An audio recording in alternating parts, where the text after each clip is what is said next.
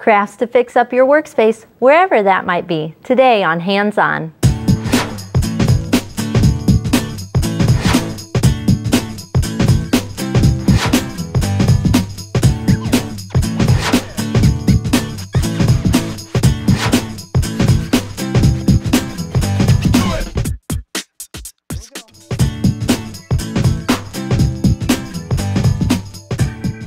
Welcome to a new season of Hands On. I'm your host, Candy Cooper, and we have some exciting changes for this season, from a new set and logo to a whole new attitude about crafting. We want crafting to become a part of your life every day. Surround yourself with things you make and make being creative a part of who you are. Today's show features crafts to fix up your workspace, whether it's the kitchen table or a desk in your room. Make the supplies you use every day. Today we're making a recycled portfolio with monster clips, a desk organizer, a catch-all organizer, and a folded paper frame. So here's what you'll need.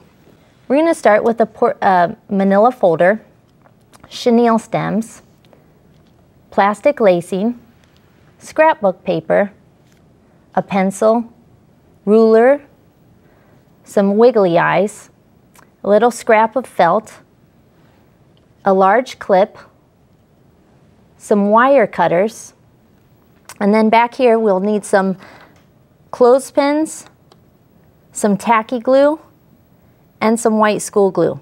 You'll also need some scissors. So to start, we'll make the portfolio, and what you're going to do is just sort of cut this down just a little bit. We'll need our scissors and ruler and pencil for this. And this doesn't have to be perfect. You'll see why in a minute. So you'll want to take off the front cover a little bit, and you're just going to draw a line, maybe a couple inches down. Doesn't really matter. And then you're going to cut this off. And once you get this cut, we're going to make a flap that folds over for the top part. And this is going to be a great little pocket that can hold all your notes, your drawings, whatever you want to hide in here. And I promise these monster clips we're going to make in a minute will keep it nice and safe. And then the other thing you want to do is cut off maybe this little flap. It doesn't have to be even or perfect. The next thing you're going to do is just start shredding some pieces of scrapbook paper like I have here to cover the front of it. And I've actually got one ready here. And I've cut one piece that just fits on the front side. And we're going to use some white school glue around the edges, and this stuff will keep your paper from coming off. And if you want, you can also use some glue sticks to add the strips of paper. I have a couple different ones here. Okay, so to add the scraps of paper on the front, you can put some glue on your envelope here, your fold over flap. And I've got a few pieces of paper ready here, and you can just pop those on. And I've got a really extra shredded piece here. And you would just keep going until you covered it. The reason I use shredded paper is so it actually looks like the monsters have been, you know, eating it up a bit. And you would just keep tearing scraps of paper like this until it's all covered. And there you go. So let's make some monsters to keep this thing closed. Okay, the first thing you're going to do is grab your clip and cut a little rectangle of paper that sits right on front. And to put this on, you need a paintbrush. You're going to just put a little bit of your white school glue on the front and paint this all over the front like so.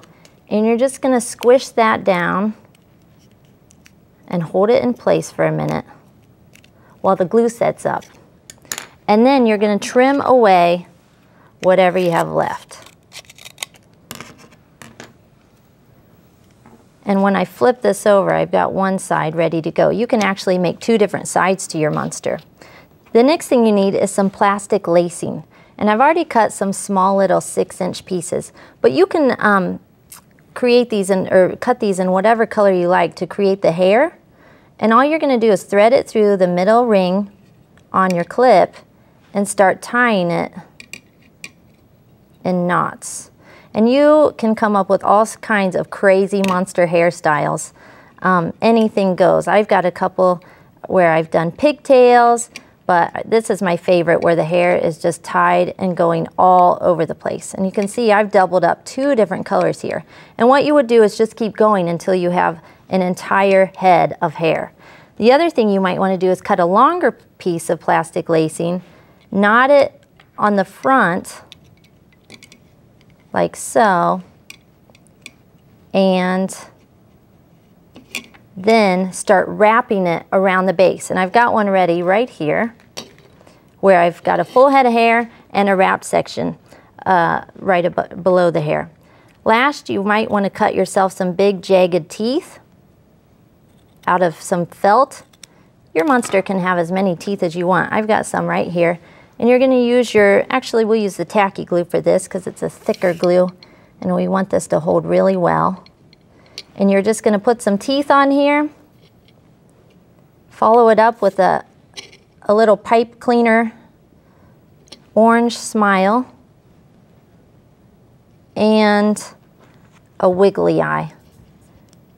And then you can use that crazy little fella to keep your portfolio closed. So let's take a look at this final portfolio where you can put all your notes and sketches and crazy monster clips.